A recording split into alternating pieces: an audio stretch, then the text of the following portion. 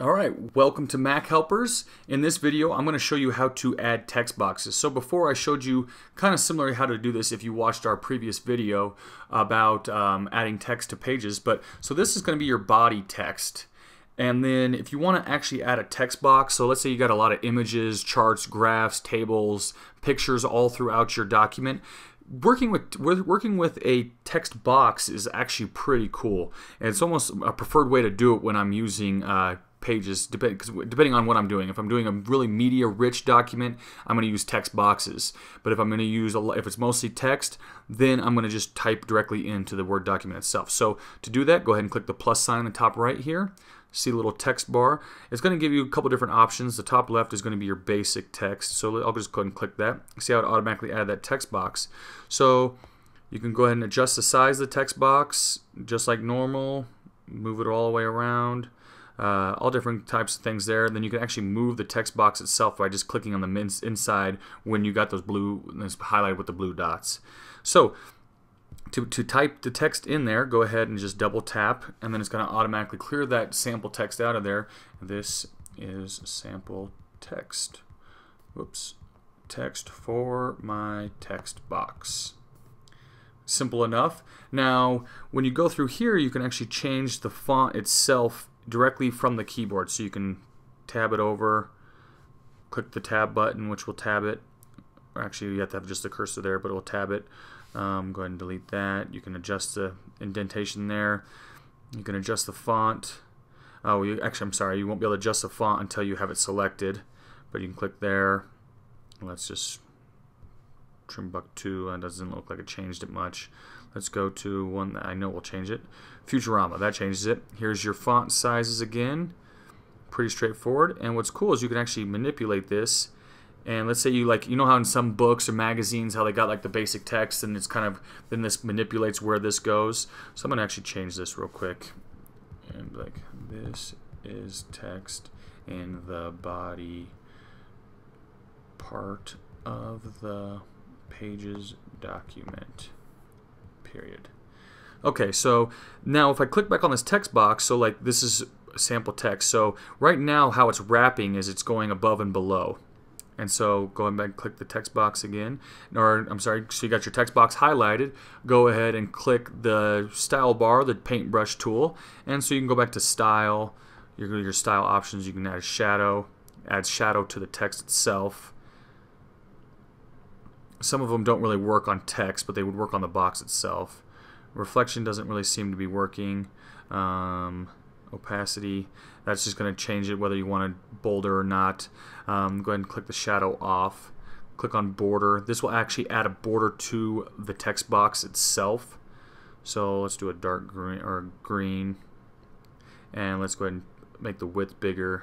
Let's do like the chalk line. Or let's do like this line.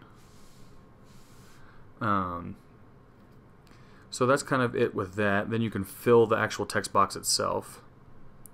So let's say you wanted this little crazy stuff in there, or you wanted a little gradient effect in there.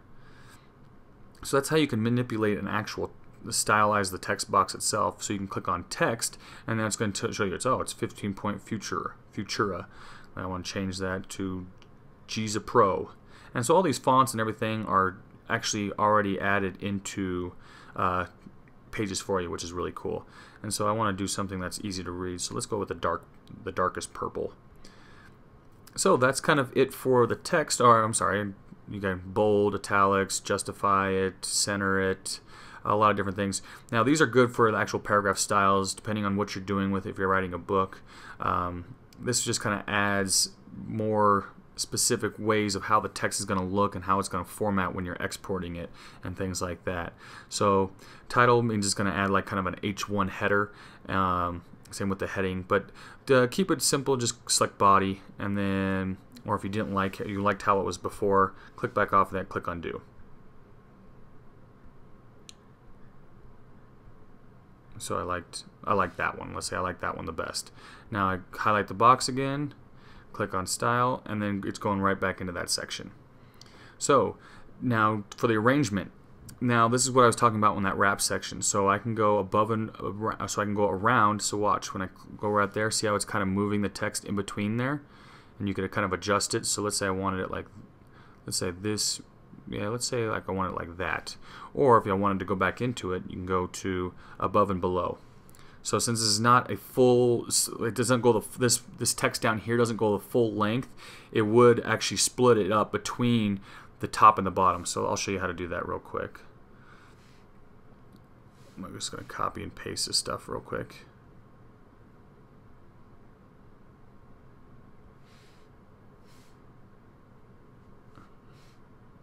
So I'll paste it a couple times just so we have some text to actually work with. So when you look at the document, it looks like this. But so now when I adjust this, it's automatically adjusting it because that's how I have it, as above and below. So if I go back here and around, see, I'll show you how it splits it like that.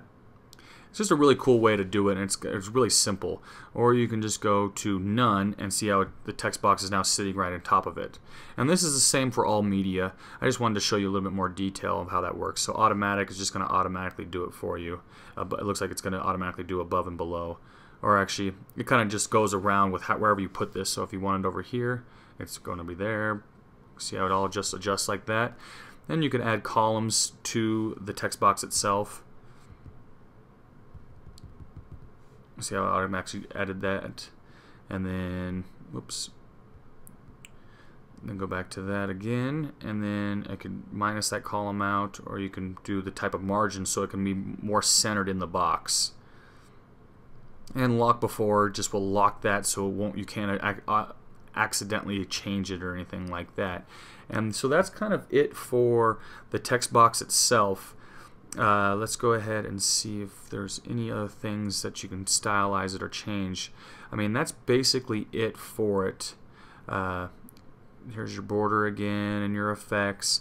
So that's kind of it for a text box. It's quite simple. It's very similar to using the regular text, except you can add different colors and make it, just manipulate it a little bit more. So if you guys have any questions, make sure to email us at info@yourmachelpers.com, or the best way is to post it on our wall so other people like yourself that has similar questions can get benefit from it. So go ahead and post on our wall a question, or send us a private message that says any questions you might have, and we'll be there to help you out. And that's facebook.com/MacHelpers, or like I said before, info@yourmachelpers.com. Thank you.